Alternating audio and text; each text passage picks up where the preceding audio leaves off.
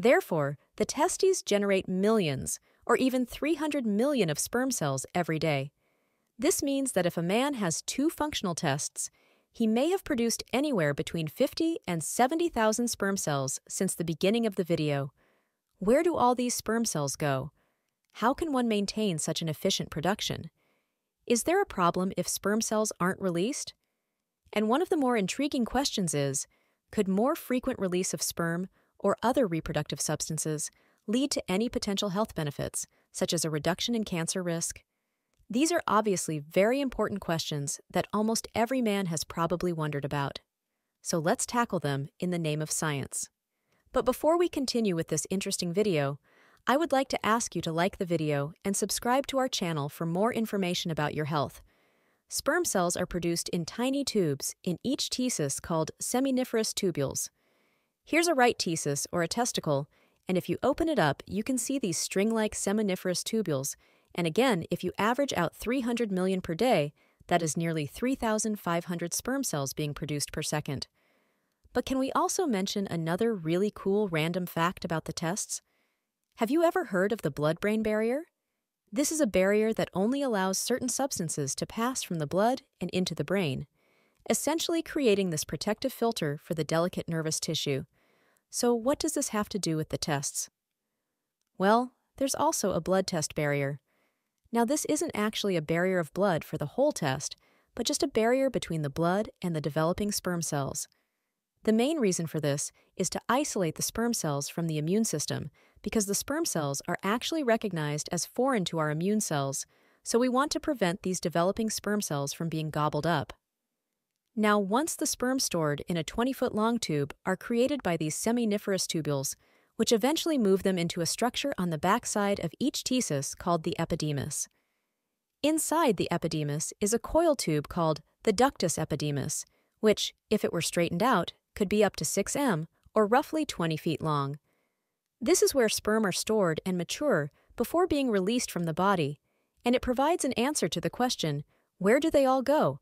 Because a 20-foot tube can hold a significant amount of microscopic sperm cells. However, there are still potential limitations, as theoretically, if ejaculation were to never occur, or if there wasn't a way to deal with sperm that wasn't released at that point, could eventually fill up with sperm cells. What happens if sperm are not released?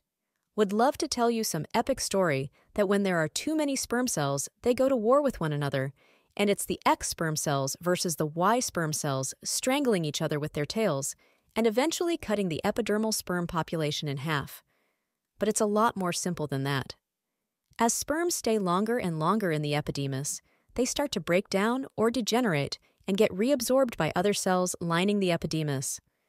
So, as new sperm cells are being produced each day, older sperm cells are also being reabsorbed. Now, this also explains what happens after the male birth control procedure called the vasectomy. A tube that is located after the epidermis known as the vas deferens is cut so that sperm cells cannot exit. But during male climax secretions from the prostate seminal glands and bubble-urethral glands are still released. Into the naked eye would pretty much look identical, but under the microscope, you would see that it contains no sperm cells, so again, because sperm cells can be broken down and reabsorbed in the epidermis. If they are not released, it shouldn't be much of a problem, but could there be other potential benefits to consistent or frequent ejaculation, like a potential reduction in prostate cancer risk? Now, I can just see all the males out there getting ready to approach their significant other and say as romantically as possible, "Hey, it's cancer risk reduction time." But before we see if there's any truth to cancer risk reduction, in particular, is there a chance that the danger of prostate cancer, which affects around 1 in 8 men in their lifetime, could be decreased? If so, is there a possible relationship between the risk of prostate cancer and the frequency of ejaculation? As I mentioned earlier, the prostate secretions are part of the ejaculate and help to nourish and protect the sperm cells. However, there is a theory that if there is an accumulation or buildup of prostatic secretions, some of this excess may become carcinogenic, increasing the risk of prostate cancer development. This theory is sometimes referred to as the prostate stagnation hypothesis. To be clear, there are other factors besides frequency of ejaculation that contribute to the development of prostate cancer. Is it important? How many ejaculations there are? The first and most renowned study in this field looked at the average monthly number of ejaculations for about 30,000 men between the ages of 46 and 81. They looked at the average number of ejaculations during their young adult years, such as ages 20 to 29, when they are in middle age, ages 40 to 49, and even in their more recent years.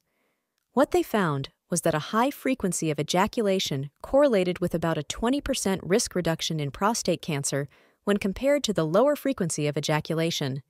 Of course, everyone is probably wondering what high frequency versus low frequency. What does this mean? Well, the high frequency was 21 or more times per month, which indicates that these were quite an active group of people, and the low frequency was 4 to 7 times per month. Similar findings were found in another study conducted in Australia, though the sample size was much smaller, just over 2,300 men, and the men who averaged 4.6 to 7 times per week were also less likely to receive a prostate cancer diagnosis before the age of 70 than those who only averaged 2.3 times per week. This effect seemed to be strongest if the high frequency occurred more in early adulthood. Finally, I would like to make it clear that these studies counted all ejaculations, whether they were intercourse, self, or nocturnal emissions. Let's face it, nobody really gets 21 nocturnal emissions, or what we used to call freebies, every month. They just don't get 21 of these. Nevertheless, they included any freebie or nocturnal emission in the totals, so what should we do? What does prostate cancer mean by this? Do with all the information we've discussed in this video so far. Well, first, we know we don't have to worry about a buildup of sperm cells because the body will just reabsorb those on its own. But more importantly, what should we do with this information about prostate cancer risk?